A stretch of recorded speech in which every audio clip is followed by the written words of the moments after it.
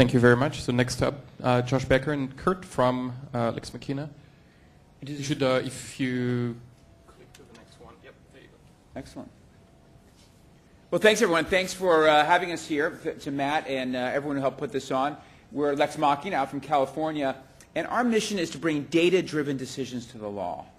So law, a historically very subjective discipline with not a lot of data, our mission is to bring data-driven decisions. I'm going to do about half the presentation, and then I'll turn it over to Carl, who's our VP of Product and Engineering, to talk about it. We've got about 10 minutes to try to tell you at a high level what we do, and then we'll happy to answer any questions afterwards.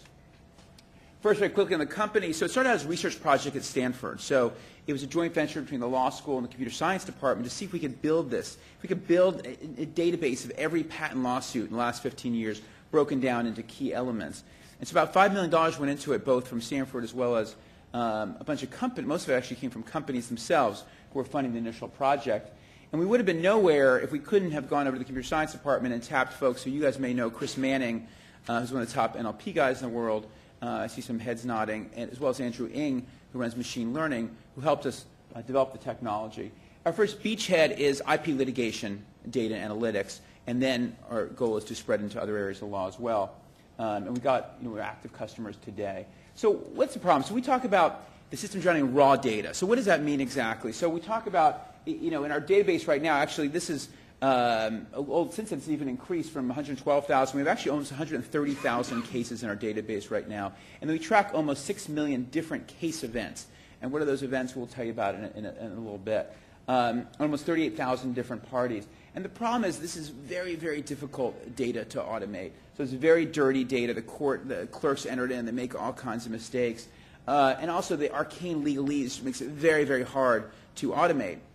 And so, in fact, when Chris and Andrew, we first started working on this, they tried all the standard machine learning NLP techniques, and they didn't work for those reasons.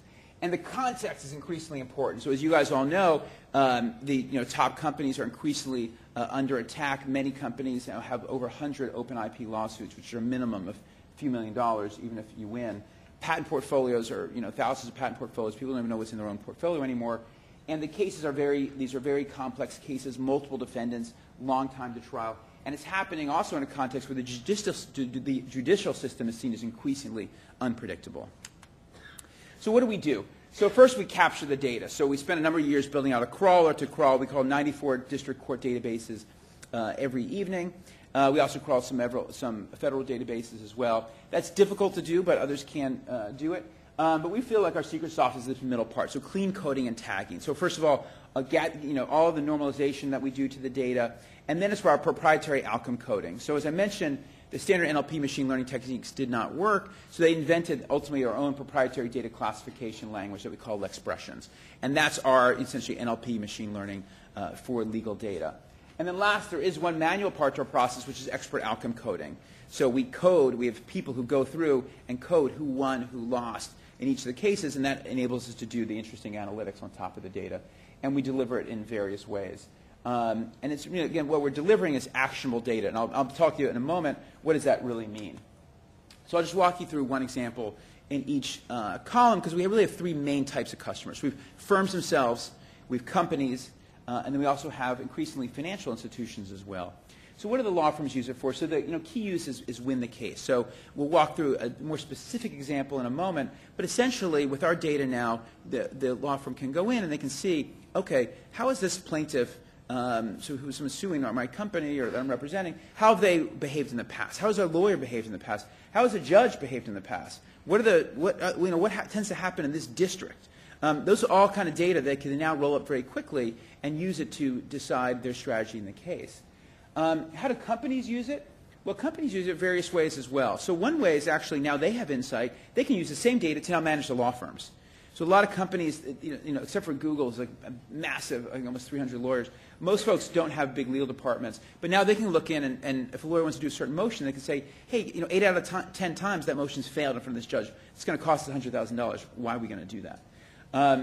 And also decide strategy. So whether these cases tend to cost about $750K to $1 million every year as they and they tend to last, even when they settle, at least almost 2 years. So when you settle, it's a key decision. So folks are using this now at the board level, so it's the GC and the CFO level, to say, what should our strategy be?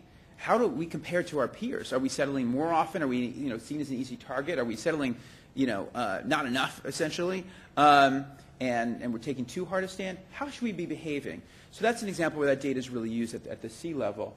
And in the financials, so we're actually talking to folks, insurance companies who want to do patent risk, as well as investment firms that are looking to gain access to this kind of data if they are involved in tech stocks and they want to, and they realize that something could happen and have a meaningful impact.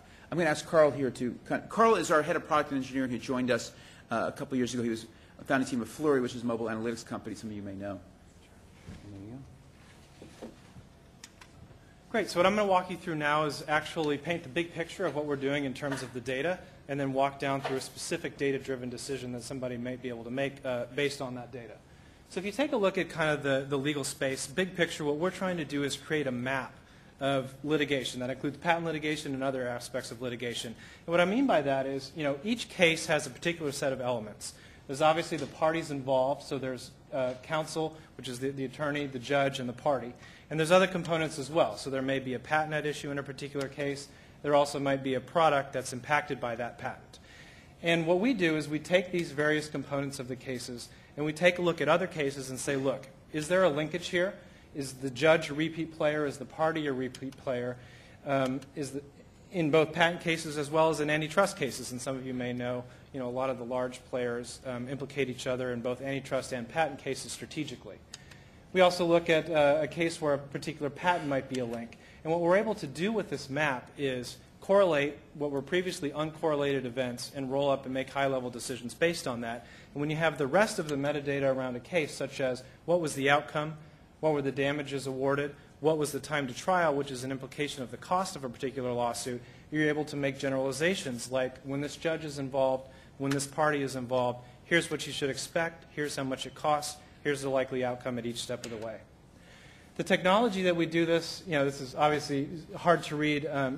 Josh did a great job of the first is capture the data. So we crawl Pacer, clean this data, which is often manually entered by clerks. There's typos. There are attorneys that are matched with law firms that they don't even work for. And we have to figure all this out to get a clean data set, which is what we then apply our natural language processing, machine learning, and Lexpressions technology on top of. And what I mean by Lexpressions is it's a technology that we've built. It's basically on top of regular expressions that allows us to extract and classify all the relevant pieces of information for a particular case. That goes from the basics, like who was the judge, who was the attorney, what are the parties, to the more specifics, like what were the actual motions that were filed in this case, and what were the outcomes of those motions. And what we do is we deliver it through basically software as a service. You have a subscription, you can log in, and here's kind of the typical case view, right? So you've got all of the entries, the information that actually occurred in the case, the essential data, counsel of record, all the various pieces of information which are not easily readable from easily available from other methods of looking at cases. And then again, the key component here is correlating those events and building up the high-level map of the litigation space. So what I want to close with is actually walking you through an entire data-driven decision of a particular case. For those of you that aren't necessarily familiar with the legal space, a patent case typically starts with a demand letter, right? So you receive a letter that somebody claims that they hold intellectual property around a particular product that they're using, and they want you to license that technology. And you have to decide, what are you going to do about this?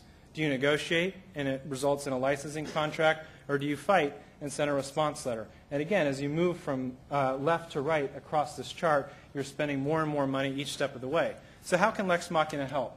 At this particular stage, we can give you information such as, look, the plaintiff has never pushed a case through discovery.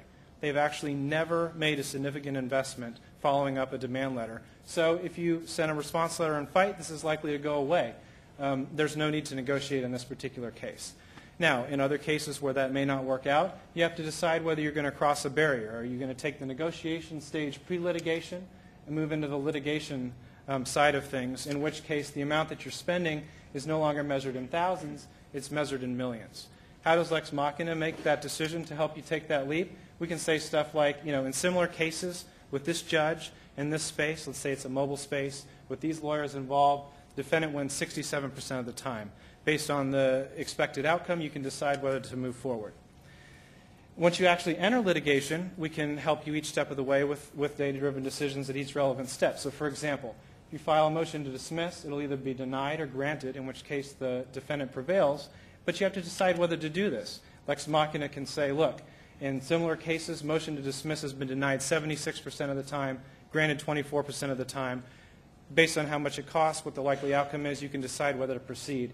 And again, at each step of the way, for example, motion for summary judgment, we can provide data at the relevant decision points to help you make a data-driven decision on what to do. And we'll take questions afterwards.